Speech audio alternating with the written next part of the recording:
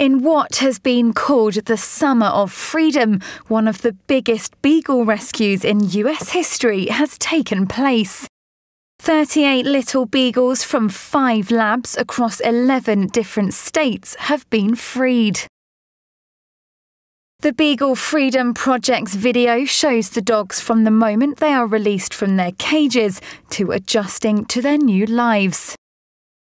The dogs had never been able to enjoy the normal, simple pleasures of a dog's life, so playing outdoors and the feel of grass on their paws is a whole new experience. Despite various animal industry obstacles, the team quietly secured the release of dozens of the purpose-bred for research beagles after the labs deemed them experimentally spent. Instead of being put to sleep as per normal procedure, the adorable pups got a second chance at a happy life with a real family.